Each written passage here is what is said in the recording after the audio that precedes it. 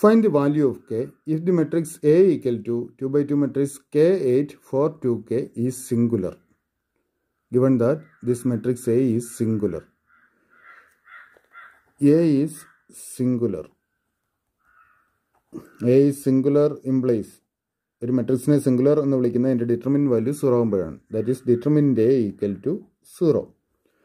This implies we have determinant A equal to determinant of K8 for 2k. This is equal to 0, or this implies we can evaluate this determinant, that is k into 2k. 2k square minus 4 into 8, 32 equal to 0. Implies 2k square equal to 32, or k square equal to 32 by 2 equal to 16.